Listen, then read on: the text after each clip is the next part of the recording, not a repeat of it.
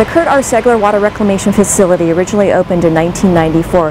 This particular expansion opened up in 2006. At this facility, we're able to treat up to 32 million gallons per day, although on a typical day we see maybe 21 to 22 million gallons of wastewater coming through our system. Now, the wastewater originates inside Henderson homes and businesses, so everything you do inside, cleaning, laundry, bathroom, everything goes into our sewer system and ends up at this facility. Now, our highest use days of the years would be Thanksgiving, where we see upwards of 27 million gallons a day. And then Super Bowl Sunday is always a busy day for us too, and it's kind of interesting to see the peaks and valleys throughout the game on Super Bowl Sunday and when we see wastewater coming into our plant.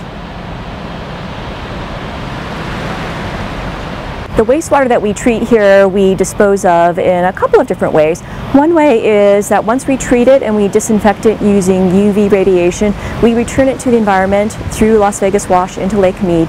Another good use for our wastewater here is we sell it as reclaimed water to our Henderson golf courses, and this is the water that they use to irrigate their landscape, their lawns and such, rather than using potable water that could be put to better purposes in our Henderson households and businesses.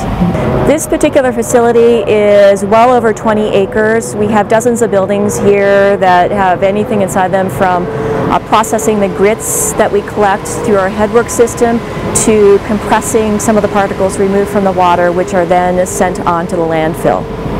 In other parts of the country, they do see what some people call the Super Bowl collective flush.